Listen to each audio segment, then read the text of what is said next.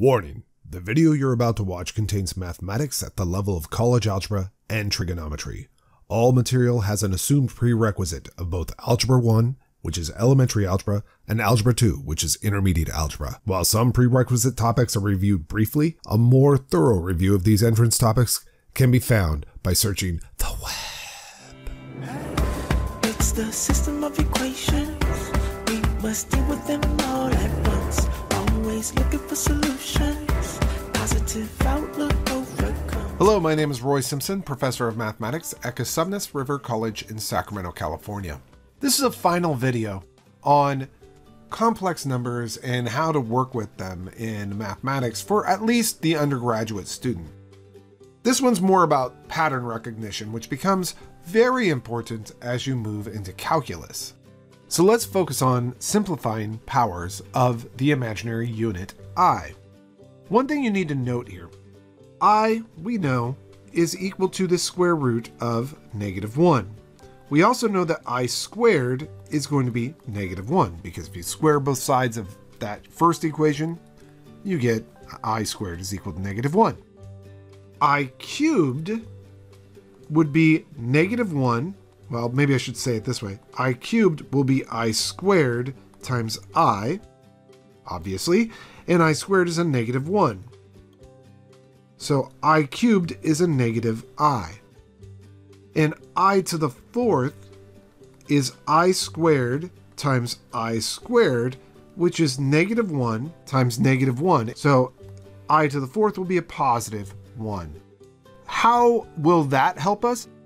Because if you then continue forward and you say, well, what's I to the fifth? You see it's I to the fourth times I, but I to the fourth is 1. So this is going to be 1 times I, which is exactly the same as I to the first. And an I to the sixth, well, that's I squared times I to the fourth, but I to the fourth is 1, and I squared is a -1, so this will be a -1. And then I to the seventh, well, we know that's I to the fourth times I to the third.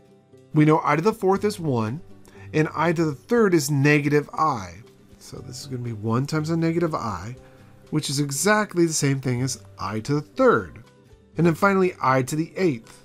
Well, that's I to the fourth times I raised to the fourth power, which is 1 times 1, or 1, which is the same thing as I to the fourth. What I'm stating here, kind of in a very long-winded fashion, is that there is a pattern to the powers of I. They repeat every 4. So when I get to a power of 4 on I know that value will be 1. So now, if you think about I to the 327th power, you can use laws of exponents to say, well, that's the same thing as I to the 100th plus 100th plus 100th plus 27. Normally you wouldn't do this, but I'm just showcasing something here. And this will be I to the 100th times I to the 100th times I to the 100th, and then times I to the 27th. But 100 is divisible by 4. So every time that we have a power that's divisible by 4, I to that power will be 1. So I to the 100th will be 1, times I to the 100th, which will be 1, times I to the 100th, which will be 1, and then times I to the 27th. Now we just have to ask, how many times does 4 go into 27? Really, you don't even need to know how many times it goes in. What you need to know is, what is the remainder after I divide 27 by 4? That would be I to the third. Because remember, it's going to be I to the 24th times I to the third, but I to the 24th, well, 24 is divisible by 4, so I to the 24th should be 1. And I to the third, according to our first 4 results here, is going to be -I.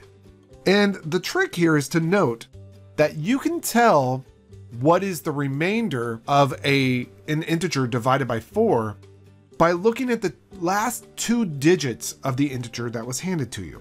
Let me say that again. If you were handed something like I raised to the 1, 2, 3, 4, 5, 6, 7 power, whatever the number that is, right? So that's 1,234,567.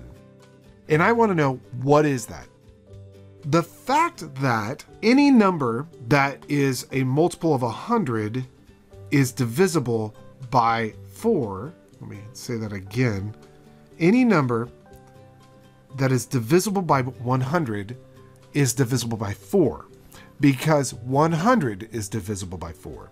So if 100 is divisible by 4, then so is twice it.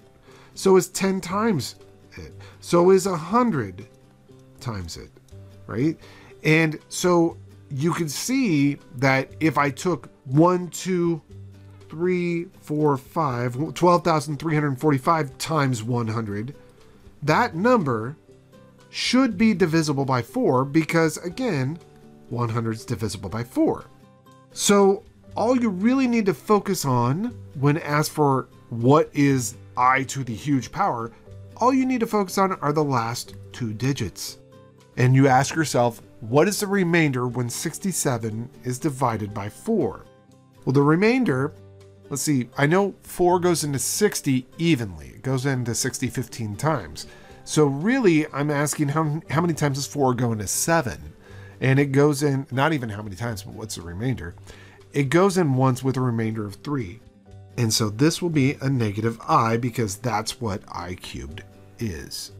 That's kind of the trick to dealing with powers of I.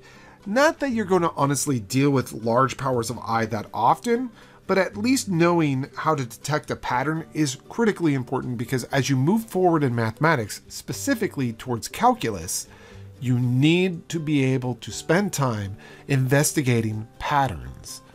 All right, that does it for this series of videos. It's the system of equations. We must deal with them all at once. Always looking for solutions. Positive outlook overcomes obstacles getting in our way. Cause affects more than we can sometimes see. Things for what they are and work together until you feel at peace. Says, listen close. Don't talk too much that isn't kosher. You may really hurt inside. It doesn't justify you to speak too loud and cry.